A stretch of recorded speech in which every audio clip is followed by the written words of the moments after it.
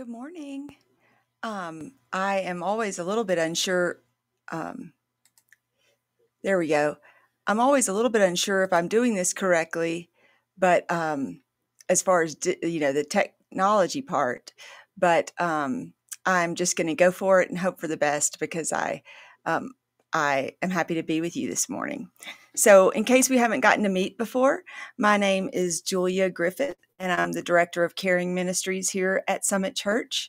I'm in Pastor Jeff's office, and he's let me use his computer today to lead us in our devotional. So, good morning, and let's just pause and have a prayer before we start.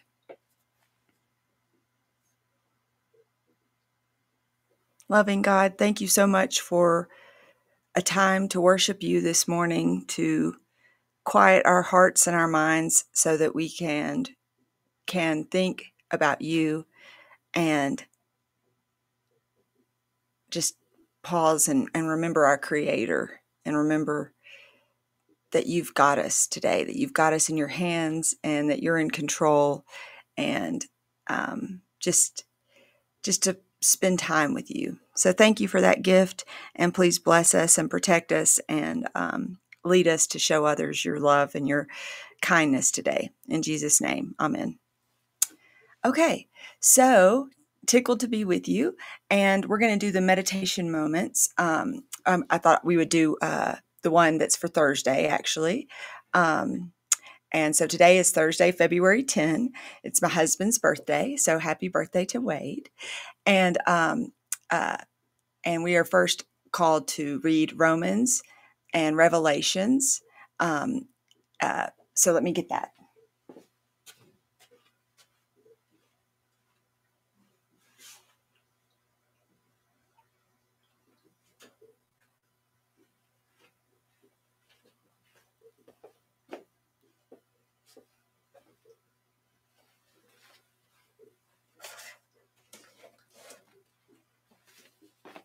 I'm so very sorry. I left my Bible in my office. So let me get us to Romans. And you can be finding Romans in your Bible too. We're going to Romans 6.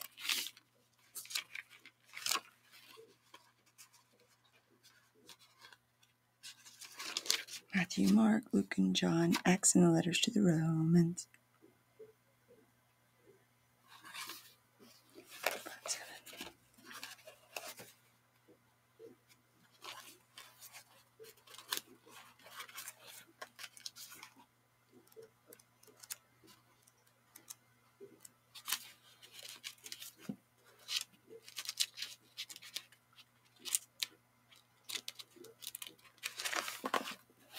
Okay, and so Romans 6:23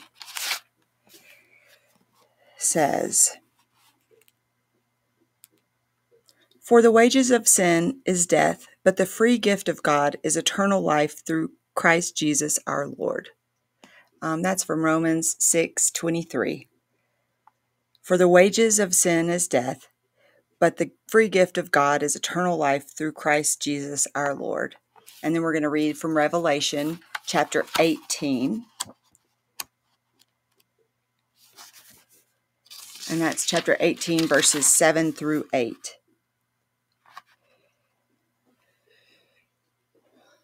Revelation 18, 7 through 8. She glorified herself and lived in luxury, so match it now with torment and sorrow. She boasted in her heart, "I am queen on my throne. I am no helpless widow, and I have no reason to mourn." Therefore, these plagues will overtake her in a single day, death and mourning and famine. She will be completely consumed by fire, for the Lord God who judges her is mighty. So the aspect of hell that makes it hardest for some people to believe in God is the idea that a loving God would supernaturally keep humans alive for all eternity just to torture them.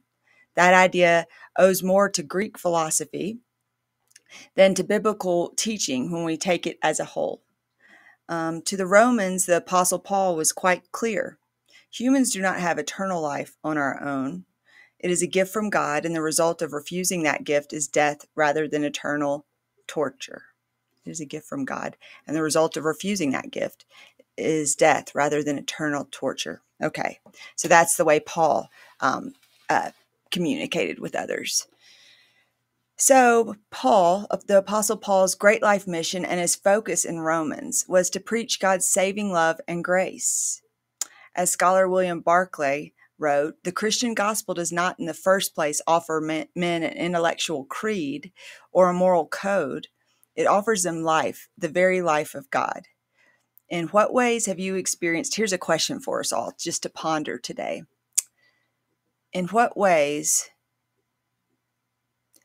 have you experienced God's gift of a hope-filled quality of life as you have chosen to follow Jesus?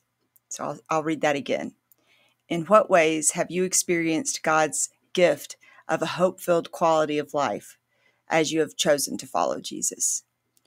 I will just give my own personal example, just one personal example, but something that Pastor Jeff often says that I hadn't heard till I started worshiping here, that I think is a really beautiful kind of thing to chew on and to remember, is that with our belief in God, the worst thing is never the last thing.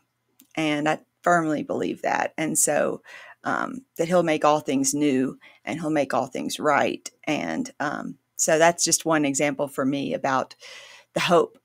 So, and in Revelation chapter 18, which I just read, the wicked Roman Empire's judgment came in a single day, and she was consumed. But one way to view Revelation is that it is not aimed at telling us when the end will happen. It is aimed at telling us that in the end, none of these human gods will be left standing, and that Christians are called to give our hearts and our allegiance only to one God who is worthy of our praise. One God, an audience of one, worthy of our praise. And how do this is another question for us to chew on today. How do Revelation's images suggest that the result of God's judgment, but not necessarily the process, is eternal? So again, I'll read that for us to think about. How do Revelation's images suggest that the result of God's judgment, but not necessarily the process, is eternal? Okay, so that's interesting for us to chew on today. I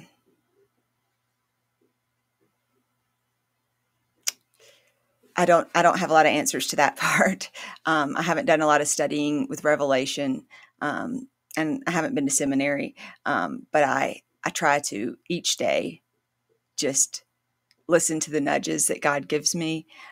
Sometimes I fall short of that, of course, but that's one way that I try to just kind of live each day. And I've heard it said that, God wants to bring heaven here to earth for us. And so that while we're here, we can try to make the most of this world instead of always focusing on what's to come, which is out of our hands, of course, but instead trying to bring heaven here, which in my personal opinion might look like giving to others, because that's when we feel sometimes the very best. And it might mean helping others. It might mean spending time alone with God in prayer and listening for his voice, all those things. It might mean those moments when God brings peace to us, the peace that only God can bring. I feel like that's a gift where heaven's sort of touching earth for a moment for us.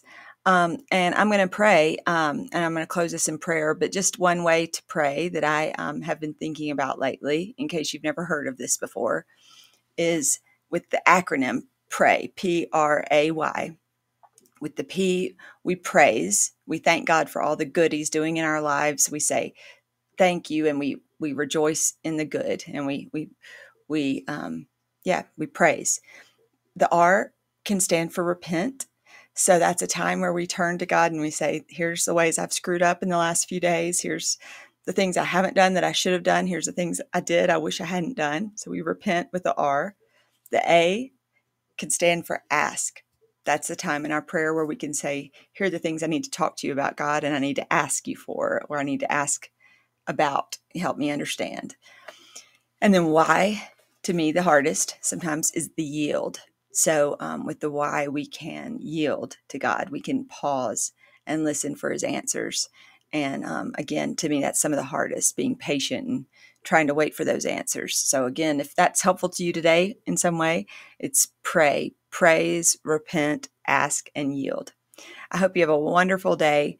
I'm going to close this with prayer, and I just hope that, you have a wonderful day. Sorry, that's what I want to say. Okay. Lord Jesus, remind me that your great heart of love reaches out yearningly, persistently for me and all my human brothers and sisters. Keep me focused on your gift of eternal life. Amen. Go in peace and serve God. Thank you. See you soon. Bye.